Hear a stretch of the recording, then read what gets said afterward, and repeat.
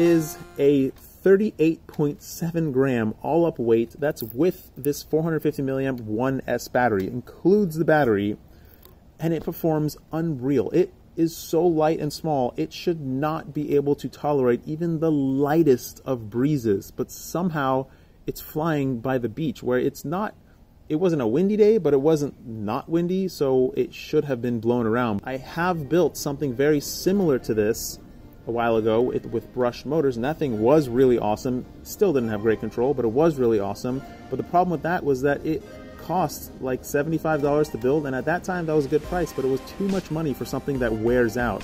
And I got really tired of changing motors and dealing with it, so I just gave up on that thing completely. Fast forward to today, we have brushless motors, we got all this new stuff, new tech, new everything.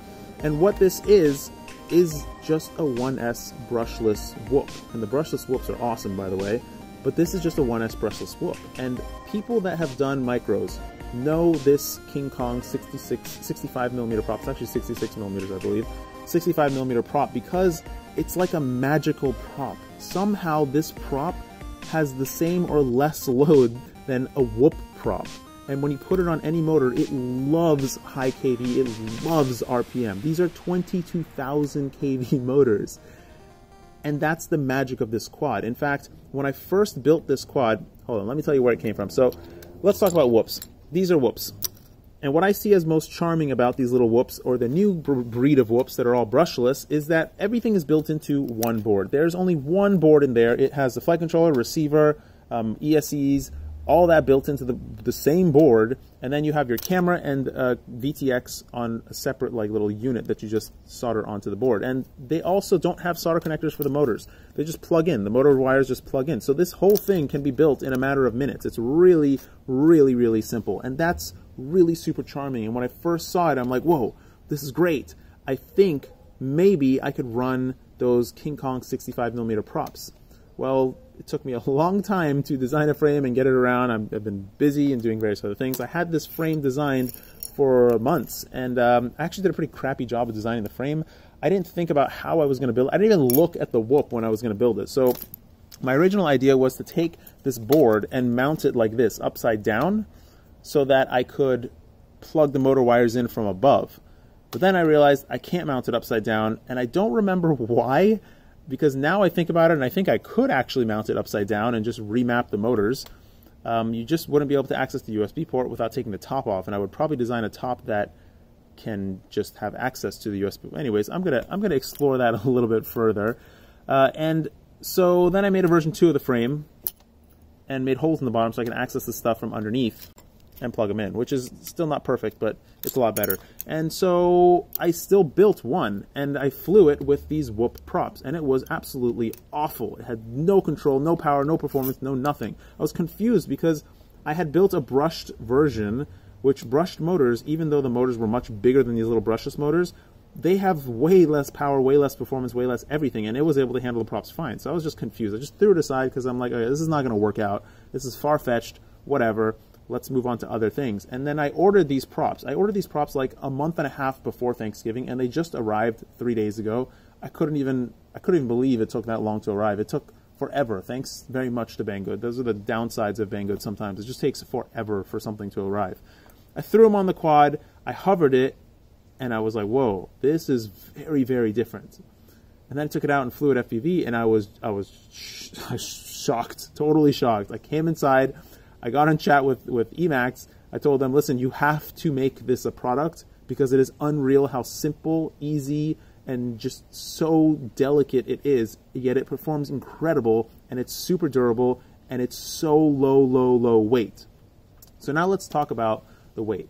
The weight is a very important factor here, and the reason why I say it's such an important factor is because I want the ability to fly just about anywhere, and that's what you get with a quad of this weight. And when you have something that weighs less than 50 grams, you're not going to be making noise. You're not going to be disturbing people. You can fly around people, not like super crowded areas and not like on a freeway or something, but you can fly at a park with people having a picnic, and you can fly around them and they won't even notice you. In fact, when I was flying around, I couldn't even hear the quad. I had to look for myself with the quad because I didn't know where I was. You can't even hear this thing from like 10 feet away. People don't even notice it until it's 3 feet away from their face.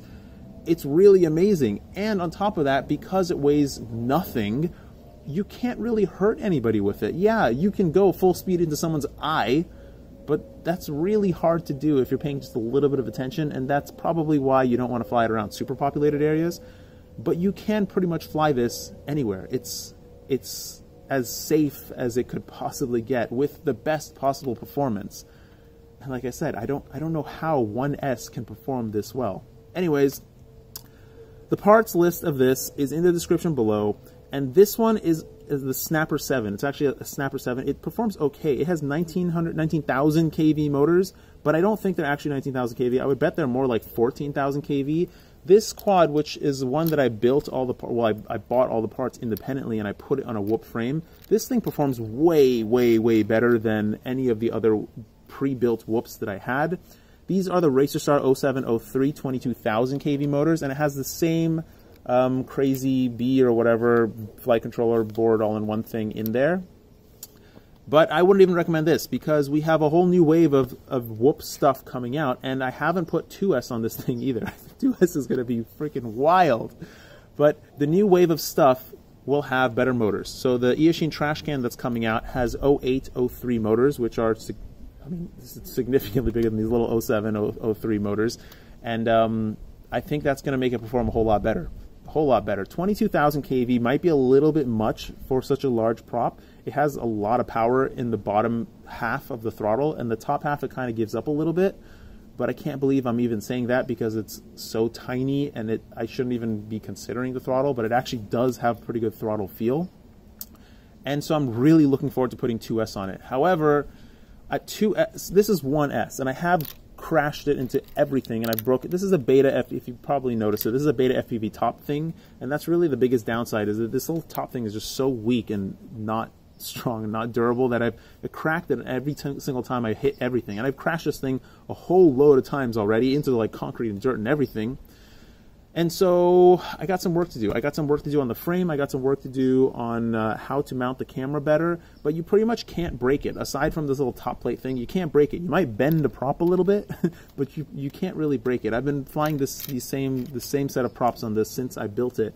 I put like maybe 30, 40 packs through it already. It's so much fun to have something that's so light, so controllable, so nice to fly that you can fly anywhere. Anyways, that's it for now. I'm still going to keep working on this. You're going to hear more about it because I really do plan to make the frame available, and I can't wait till people fly this thing because they too will be super impressed at how the performance is so incredible for something that should not be able to perform this well. Anyways, don't forget to floss your teeth. Talk to you later. Bye.